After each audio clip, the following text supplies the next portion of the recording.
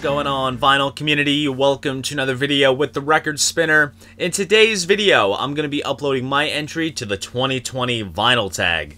These videos are always fun to do because I kind of see it as a sort of first day of school, getting to know you kind of thing, where it's a great platform for someone to showcase what their record collection is like, kind of get a general idea on what is included within it. And for people that are interested in making videos within the YouTube vinyl community, I think the vinyl tag is a great place to start, and you can kind of branch out from there.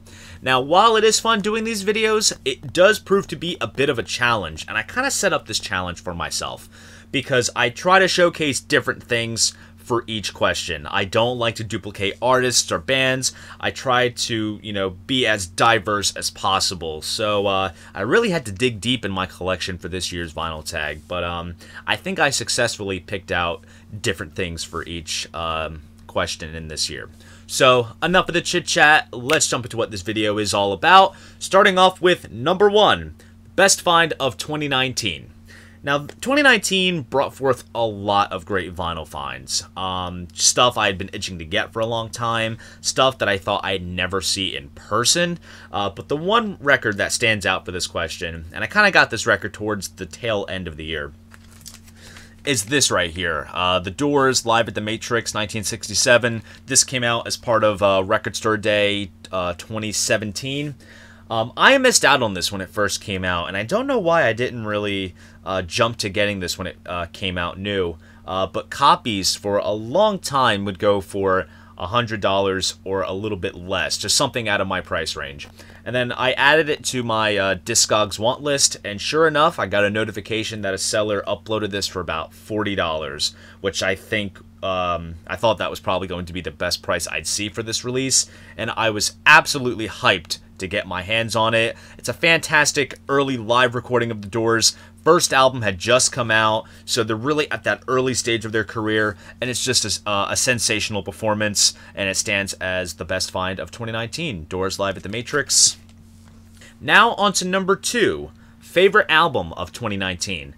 Now, I had only picked up a couple of new albums that came out this past year, but the one that stood out the most was Dream Theater's Distance Over Time.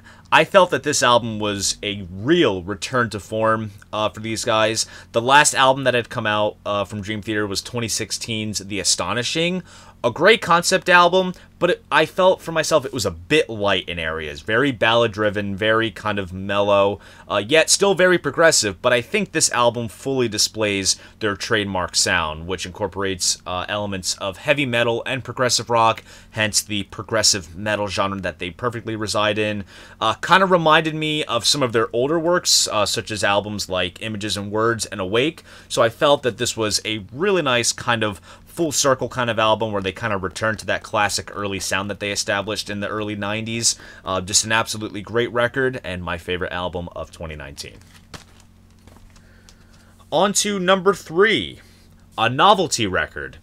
And I kind of thought about this. I don't really have too many novelty albums, but the one that I could possibly think of that stands out as a sort of novelty is the vinyl version of Jack White's 2014 album Lazaretto. They did all kinds of great things to the vinyl pressing for this album because on side A, the record actually plays from the inside towards the outer groove, so it kind of plays backwards. There's grooves seeped into the center labels, both which play at 45 and 78, and while the album does play regularly at 33, it's a record that could play all 3 speeds of vinyl. There's dual grooves on the first song on side 2, where there's like an electric intro, and then if you lift the needle, place it back in the same place, it plays an acoustic intro. There's locked grooves on the outer edge of side A, just all kinds of bells and whistles that makes this album a sort of must-have for any vinyl appreciator, not just collector or music lover, a vinyl appreciator. All the wonderful things that are on this record, and in a way, because of its unconventional style, it does stand out as a novelty record. Now we're on to number 4, Homage cover. A cover pays homage to another artist. Now, there are many instances, like for example, Abbey Road has been replicated on a couple of different albums, but the one that I thought of and I'm going to showcase the newer release first, is this album. This is the Ghost live album, Ceremony and Devotion, and when I saw the cover, it kind of reminded me of Iron Maiden's Power Slave. I'm going to hold them side by side. Can you see the resemblance? So you have like Eddie in the middle, and you have the two kind of figures there. And then for the Ghost album, you have Papa right in the middle, and you have the two other Papas there. Kind of looks similar to each other in a way. Now we're on to question number 5, and this is perhaps my favorite question in this year's vinyl tag, and that is B-side/deep cut. And I could have picked a whole bunch of different songs for this question, but I decided to think a little bit outside the box. So the song that I chose, it is a deep cut. It appears on the B-side of this particular album, and I'm also going to be talking about the B-side of this album altogether. And I am talking about Queen 2, and the song is March of the Black Queen. That song is a precursor to what they would do in Bohemian Rhapsody. Almost has the same kind of formula in terms of the song arrangement. Starts out very dramatic, has the harmonious kind of operatic kind of breakdown in the middle, and then it rocks to the very end. And it's just an outstanding track in the early Queen catalog that I think not a lot of people are aware of, because when it comes to Queen, I mean, everyone knows Bohemian Rhapsody, Somebody to Love, We Will Rock You and all that, but like those early like 4 Queen albums are just absolutely amazing, and it just stands as a great accomplishment that this band had under their belt at such an early stage in their career. Now, the B-side of Queen 2 altogether is like a little mini rock opera. They're all different songs, and they don't really relate to each other, but it just all flows so brilliantly. Starts out with the very raucous ogre battle, and then that turns into the Fairy Feller's masterstroke, which is just completely bonkers with the instrumentation and the harmonies. And then things settle down with Freddie's piano ballad, Nevermore. Then it goes into March of the Black Queen. Then that segues into the very kind of happy, hippie going, funny how love is. And then it ends with Seven Seas of Rye. It's just absolutely sensational. I love this record. I love the B-side, March of the Black Queen, B-side of Queen 2. Now we're on to number 6, Something Funky. And for this, I chose Deep Purple's Come Taste the Band. Now, this album kind of saw Deep Purple go in a much more kind of funky direction, which drifted away from the traditional hard rock sound that they had already established with things like In Rock, Machine Head, and Burn. But it was all kind of instigated by the then somewhat new members, David Coverdale and Glenn Hughes, who had kind of come from that sort of funky background. And they had already started to hint at that sound on the previous album, Stormbringer. And then, of course, Ritchie Blackmore had left the band, and they brought in James Gang guitarist Tommy Bolin. And those three all together, along with John Lord and Ian Pace, crafted this album, which is great, but it's kind of hard to see it as a Deep Purple album if you know what you have come to expect out of Deep Purple from previous albums. It's very much in the funky direction, but it does have some great kind of funky tunes, such as Getting Tighter, which has that great bass-driven sort of middle section. You Keep On Moving, Love Child is great, just a great funky record altogether. Come Taste the Band by Deep Purple. Now we're on to number 7. Weird Shelf Buddies, records next to each other that make an odd pair. And I think this question is a really great one to show how diverse one's collection could be. Because sitting right next to this album, John Denver's Back Home Again, with great wonderful songs such as Annie's Song, the title track, Sweet Surrender, is this album. Dio's Holy Diver, with songs such as Stand Up and Shout, Rainbow in the Dark, the title track, Straight Through the Heart.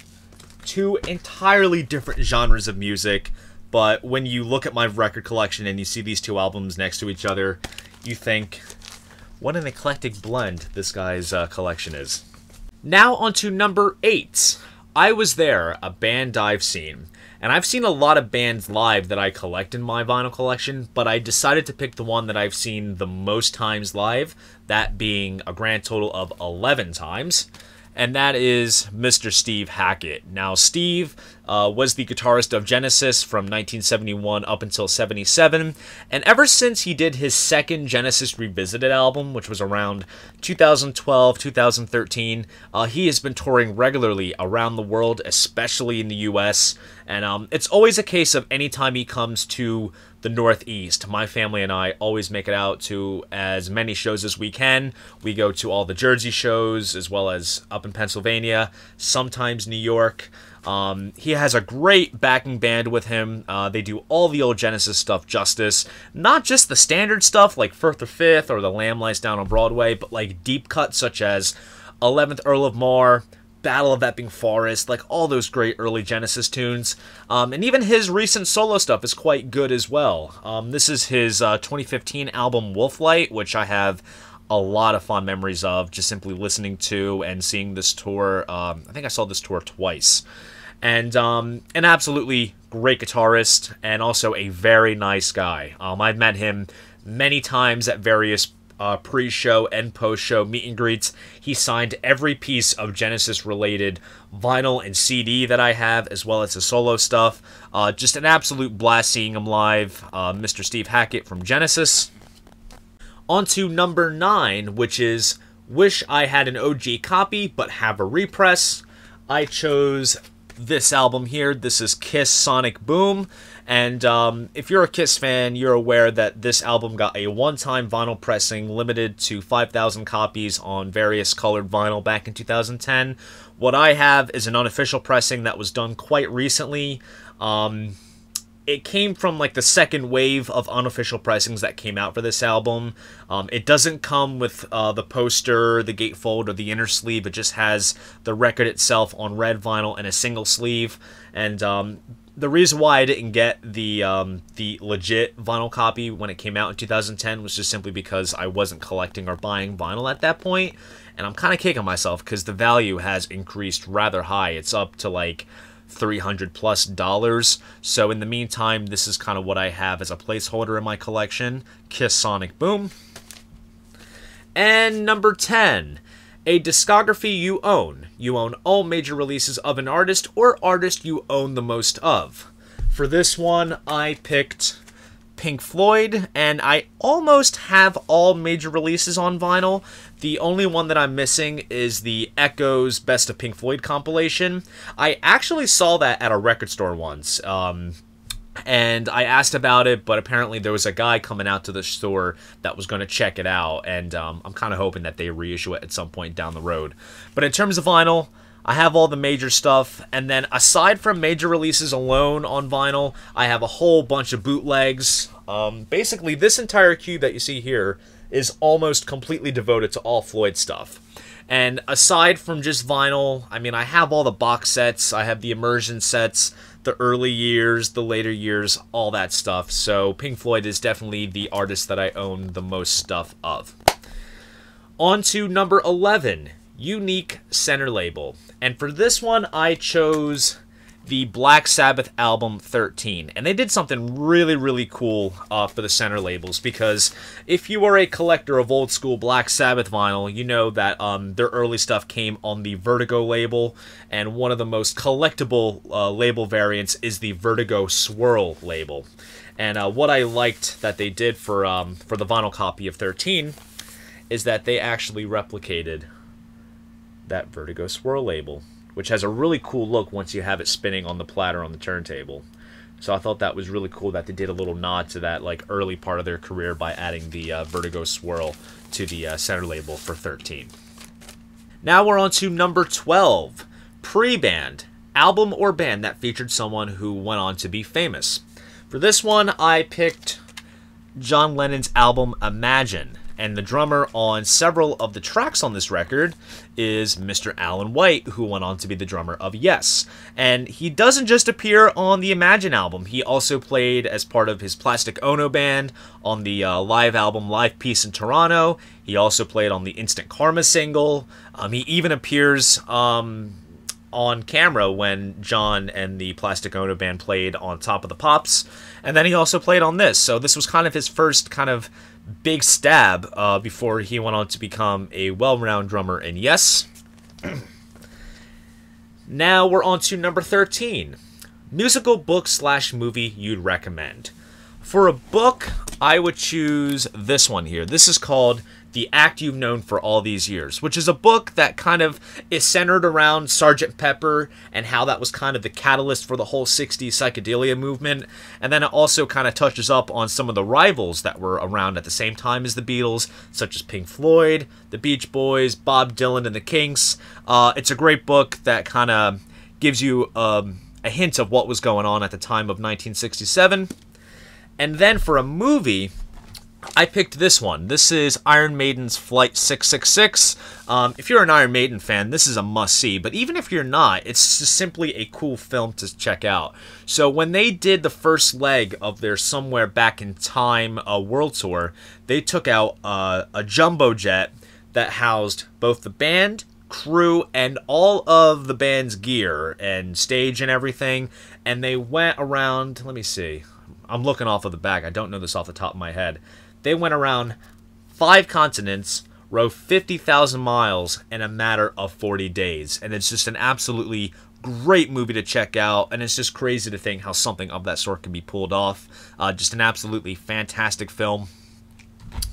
Now we're on to my second favorite question of this vinyl tag. And that is underrated album. And just like the B-side deep cut, I could have picked a lot. But for this one, I picked this album. Not a whole lot of people talk about this album too much. That is The Man Who Sold the World by David Bowie.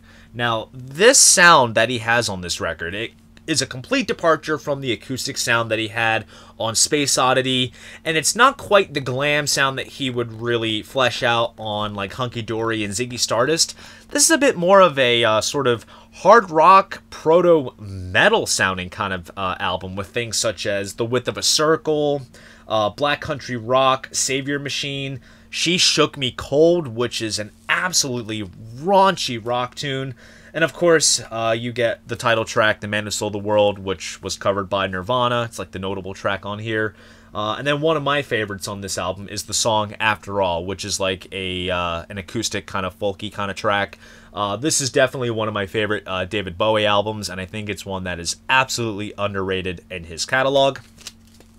Now we are on to number 15, which is Batting Average, artist / band who consistently makes good albums. Now, I feel like my answer is not going to be as interesting as some of the others that people have picked on this particular question. It might be predictable, niche, common, but when you really think about it, you have to give it to these guys. There is no denying that this band's catalog was consistent across the board, and I honestly can't think of a bad album. The Beatles, hands down. And the great thing with the Beatles is that this was a band that had evolved with time. As they got older, the music got a bit more complicated. They started incorporating different influences, such as like Bob Dylan's folkier side, Indian music, psychedelia, avant-garde approaches, and you know, they never really took a wrong turn. It was often embraced, and people just absolutely devoured it. And like I said, I can't think of a bad Beatles album. It's just all consistently great. Now we are on to number 16, and that is same album, different cover.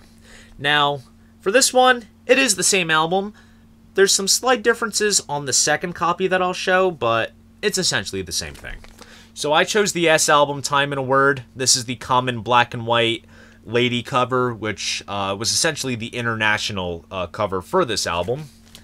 And then the other copy that I have is this one here. This is a replication of what the West German pressing was like. This came out as part of Record Store Day Black Friday in, I want to say, 2018. Now, what's interesting with this is that it's an entirely different cover, as you can see, but also here's a little fun fact. The cover that you see here was actually used for the American version of the first Yes album, but what makes it distinctively the Time in a Word cover is that it says right here, Time in a Word in blue.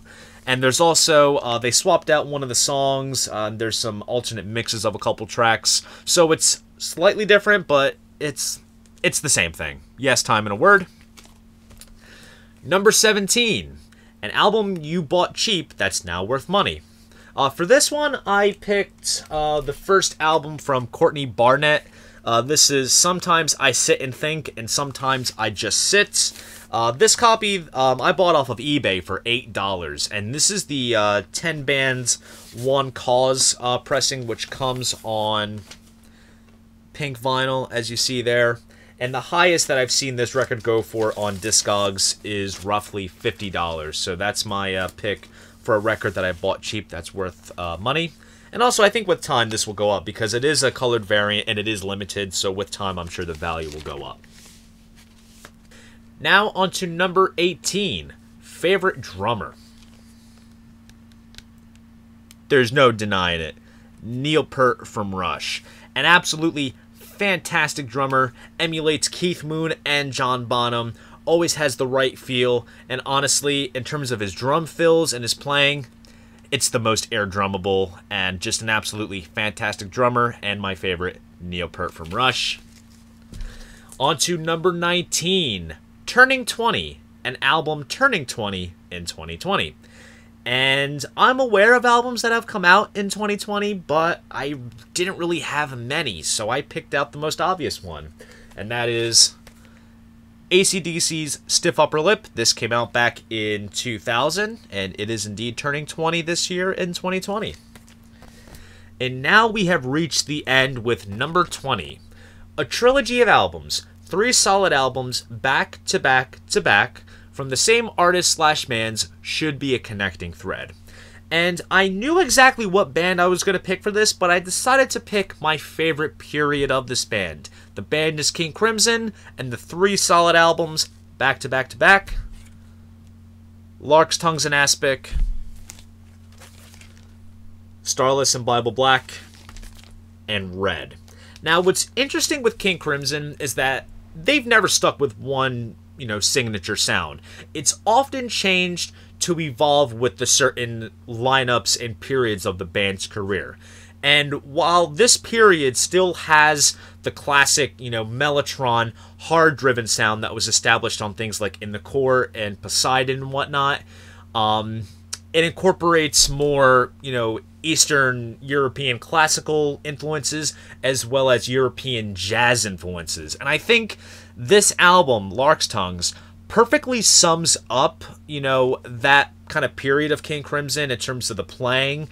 You have Jamie Muir doing all kinds of crazy percussion stuff, and then the rhythm section alone of John Wetton and Bill Bruford is, like how Robert Fripp has said before, a flying brick wall. It's an absolute powerhouse rhythm section, and this album is the perfect culmination of all of each individual member's talents. And then with Starless and Bible Black, I feel that this album represents what this band did extremely well, and that was improvisations. And that's exactly what fueled this kind of period.